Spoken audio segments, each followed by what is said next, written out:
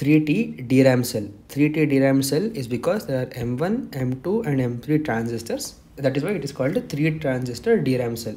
It has read and write lines and then bit and bit bar lines along with 3 capacitors, which are wherein C1 and C2 are pre-charged.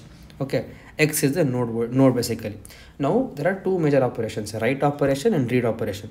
If we consider the write operation, for write the W should be 1, R should be 0. Okay, so since W is 1 and R is 0, so R, M2 and M3 connected, so therefore M2 and M3 are 0 and M1 is on basically. Okay, so that implies the RHS of the circuit is off. Basically this part is off and this part is on now. Okay, so basically what's happening, so since it is a write operation, the bit lines are now considered as input. So assuming bit is equal to 1, then basically this side it is VDD. So X now will be VDD minus VTN because M1 will have its own threshold voltage. So X value, we are now writing value to X inside the memory. So it is VDD minus VTN.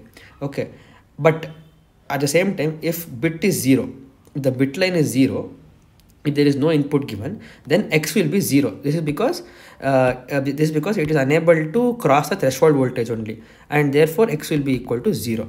This is your read operation.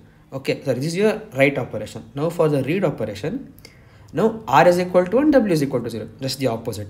Now with that logic, since R is equal to 1 and W is equal to 0, this will be off and this will be on, but M2 and M3 will be on. Okay, now the output for this side depends upon what the X value is. Okay, if X is VDD minus VTN,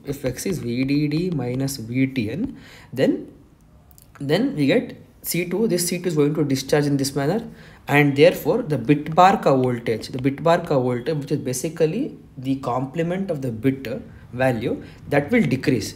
This value is actually sent to a sense amplifier. Okay, this sense amplifier, whenever it detects that the bit bar voltage is less, or if basically either bit voltage or the bit bar voltage, if it is less, it means that the output is 1. Okay, so we are able to read. Similarly, if X is equal to 0, then what happens? If X is 0, then your M2 is also off, and therefore since bit bar is initially high, because since they are input lines, so bit bar is pre-charged, right? So bit bar is VDD, and therefore this is unable to discharge. So therefore bit bar remains high, and implies sense amplifier does not sense that the bit bar voltage is decreasing, and therefore it says that the output is 0. This is your write and read operation for a 3 transistor DRAM cell.